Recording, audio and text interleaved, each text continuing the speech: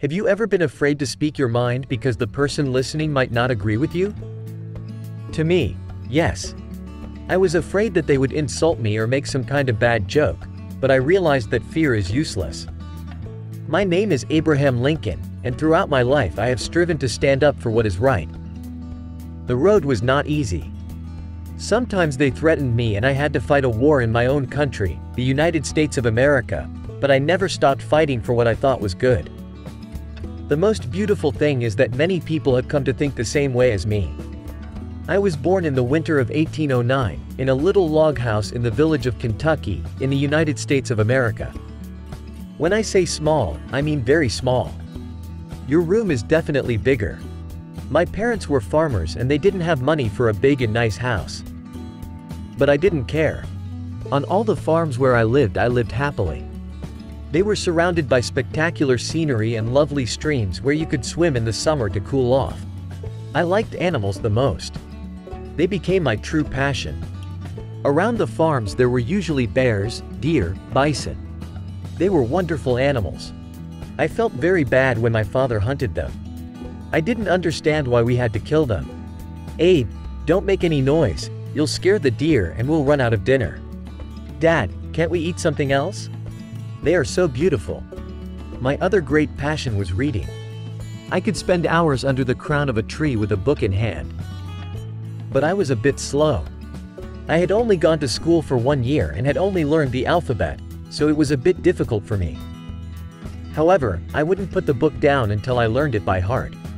I was fascinated by adventure stories, like Robinson Crusoe, and my favorite book told the life of George Washington, the first president of the United States. I liked it so much that I transcribed fragments of it on the bark of trees. "Abe, help your father on the farm." "Now I can't, Mother, I write." "But we don't even have paper." "But we have trees." One day, one of my friends came to ask for my help. He told me that some boys were mistreating a turtle. They had put a hot stone on its shell to make it go faster. When I saw the scene with my own eyes, I got very angry. "Take that rock off her and let her go." "What's up, Abe?" "Look how he runs with the stone. It moves much faster than the other turtles. You're hurting him, don't you understand?"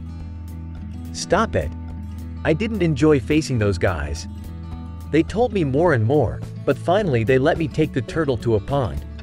That day I promised myself that I would never allow acts of injustice, neither towards animals nor towards people. Since then, the sense of justice has always accompanied me, and I have never turned my back on it. That's how I started to be known in my village. When someone had a problem or an argument with a friend or coworker, they would come to me for advice. More than once I was asked for my opinion even in court. I loved helping people so much that I decided to study law and become a lawyer. That way I could have defended all those who needed help. "Mr. Lincoln, are you busy on Wednesday? I have appointments until next month." "How long will I have to wait? I will try to make time for you, but the list is very long." However, no one had asked my opinion on a very serious matter. At that time, in my country, blacks and Indians did not live in freedom. The whites considered themselves superior beings and thought they could do whatever they wanted with them. Buy them, sell them, put them to work without giving them anything in return. The situation was absolutely unfair. No one could be someone's master, nor could he buy or sell him. The northern states of the United States of America did not agree with slavery and prohibited it, but in the South it continued to be legal. Many slaves were mistreated daily by their masters and deprived of their freedom. I remember one day when, returning from a client, I saw a barge filled with dozens of Negroes, men, women, and children. They were dressed in rags and crammed on deck like sardines. On top of that, they also had handcuffs. "They are cold. Why are you transporting them like this?" "Where are they going?" "Don't worry, they're just slaves." All men are equal, and yet those were freckled because of the color of their skin. Something had to be done. Ending slavery then became my main goal. Naturally, it was not a simple case that I could solve as a lawyer. It was a very important topic that concerned a lot of people. In fact, it looked at the whole country. There was only one way to succeed. I had to become the President of the United States. Fortunately, there were many who thought like me. When I announced my candidacy, I had a lot of people on my side, and that gave me strength, even if I was also threatened. I often received letters directly at home, and my wife was scared. "Abraham, I'm afraid." "Me too, my dear." "And what are you going to do?" To say even louder, "All will be free." It took me several years, but I finally succeeded. In 1861, I became the president of my country. A few days after my election as president, things started to go very badly. Regions that supported slavery did not want to free their slaves. On April 12, 1861, they bombarded the northern states and declared war. The country was divided in enmity. "Those from the other army are willing to do anything, Mr. President." "Yes, but we are right. Do you think we can win?" "I think we have to try." Those who deny the freedom of others do not deserve their own. The war did not start well for us. We lost many battles, and meanwhile thousands of black people continued to be slaves. But I was president and I had to do something. In January 1863, we banned slavery throughout the United States of America. In this way, many slaves ran away from their masters and took refuge in the North. When they arrived, many wanted to join the army to help us win the war. It was impressive. Their fighting spirit infected everyone. "I want to enlist with you, Commander." And this war must end immediately.